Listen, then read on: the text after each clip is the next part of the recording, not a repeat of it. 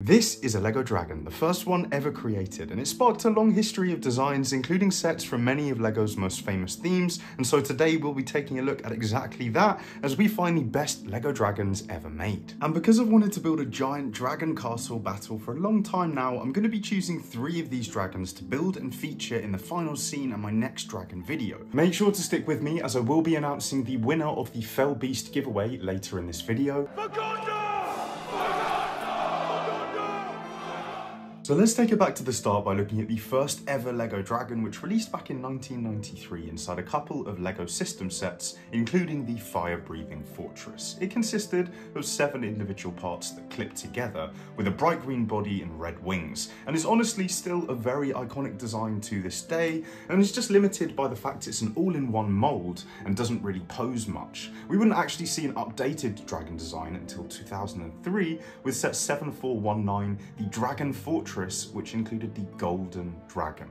This was an exclusive, updated version of the original system dragon, with gold printing all over its body, along with a new embellished tailpiece and a new gold headpiece, and this is one of the most unique and detailed Lego designs ever made. The fact it was released back in 2003 is genuinely crazy. The Golden Dragon is also where we first see the difference in Eastern and Western dragons. In the East, dragons are seen as symbols of luck and are often wingless with flowing bodies like the Lego Auspicious Dragon, whereas in the West, dragons are depicted as dangerous beasts with an appetite for destruction. Vhagar on House of the Dragon is a really good example of this, and because I grew up reading Western stories like Beast Quest, The Hobbit, and later the Eragon book series, which is entirely about dragon riders, I'm going to be focusing in on those Western dragons in this video. But Vikings took centre stage in 2005, with the first ever brick-built and Technic-based dragon designs, which actually borrowed parts from the Bionicle theme. There were 5 different designs, from smaller ones like the Wyvern Dragon,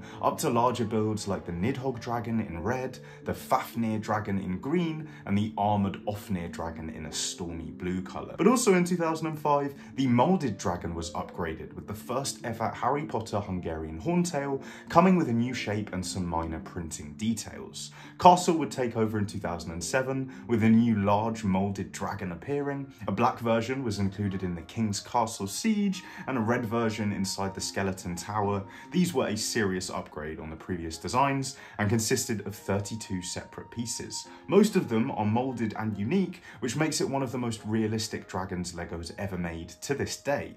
We then saw a recoloured green and yellow version with armour plating and some gold printing inside the 2008 Troll warship, and this is now the rarest version and is worth around $150 in 2024. And then again, this version would be updated one more time in 2013 inside the Dragon Mountain set, with more realistic printing and a bright red colourway. Now, if those castle dragons aren't enough for you, this is where Lego dragons get complicated, because there are over 30 Ninjago sets that included dragons. Some you just can't unsee and were awful, so I'm only going to cover the very best of them. From 2011 right up to 2015, they used a design which, while it did have some cool play features, looked ridiculous, with these helicopter blades as wings like you can see in the 2013 Golden Dragon. Also in 2014, Lego Minecraft would introduce a smaller Ender Dragon design, which is pretty accurate to the in-game dragon, and then we'd also see some pink, purple and bright coloured Ninjago style dragons in the short-lived Lego Elves theme, which are quite reminiscent of some vintage games like Dragon Veil.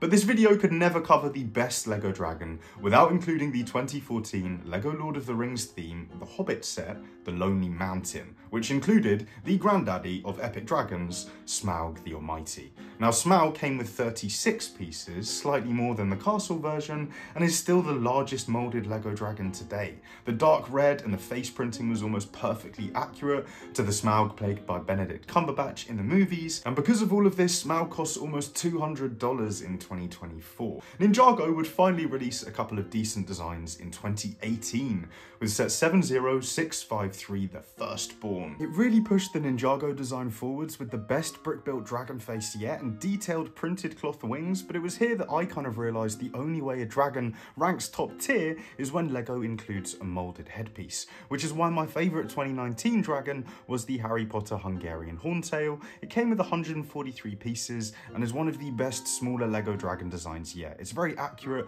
to the Horntail we see in the Goblet of Fire during the Triwizard Tournament and is one of the few affordable dragons on this list. And if you're wondering why it only has 2 legs, that's because it's a wyvern dragon, whereas regular dragons have 4 legs. Now, because of how iconic dragons are, most of the well-designed LEGO versions are really not very affordable, which is why today's sponsor, The Brick News, offers monthly giveaways and build competitions for these giant adult collector sets. And for the rest of August, they're giving away both the Dungeons & Dragons Red Dragon Castle and the LEGO Icons Medieval Town Square. The best part is the entry is international, but also that it costs just $3 to enter, the same price as a cup of coffee. And it's all run completely fairly, with the entry limited to 1 per person, meaning that you have an equal chance of winning. You can enter for yourself down at the links in the description, but signing up really helps to support me to continue making LEGO content. And Ninjago would push things one last time before they managed to perfect their dragons with the Skeleton Sorcerer's Dragon, a rather epic looking bone dragon that looks absolutely ferocious. And then finally in 2021, LEGO would release the Ninjago set 71753, the Fire Dragon Attack, which amidst a bunch of designs that seem to be going backwards, looks both realistic, well designed, and just really fearsome. And to me, it looks the most similar to the dragons that we see in House of the Dragon, Game of Thrones, and other fantasy universes. The use of sloped bricks and tiles really helped stop it from feeling blocky, while the headpiece is fully moulded and covered with detailed printing. The wings are a clear standout, and they can even be moved into various positions, with a fiery wing print covering the entire fabric. It's a near perfect combination of the moulded and brick-built versions that we've seen before. Now, an honourable mention goes to the various baby dragons over the years, from the original basic moulded version through to Harry Potter's Norbert, and also Ninjago's recent 2023 baby Ryu minifigure, which is a really neat little mould. There has been a couple of dragons since, from the newer display Hungarian Horntail set to the Ninjago Source Dragon, a giant UCS style Ninjago set, and then also in the smaller young Ryu dragon set, which is probably my favourite cheaper dragon design, and also most recently in the Dungeons & Dragons Red Dragon's Tail. But also there's the Golden Paladin Dragon Warrior minifigure coming in the new Dungeons & Dragons CMF lineup, and so there's quite a lot of dragon action incoming. There are a lot of sets I couldn't include, from Marvel to Monkie Kid, and you can check out more about these mostly Eastern designs in this great breakdown from AL123 Productions. And because I need to choose 3 of these dragons to include in my final project and scene, I need you guys' help to choose which ones I'm gonna build. Make sure to let me know down in the comments and stay tuned for part 2. And this is a little bit delayed, so apologies to any of you who have been waiting on this, but a big congratulations goes out to @MattyFreeman07, who is the winner of the Nazgul Fell Beast gift with purchase. Drop a comment down below on this video, or you can contact me over on Instagram and I'll get that set shipped out to you. And of course, don't forget to subscribe for all things LEGO, but I'll see you guys on the next video.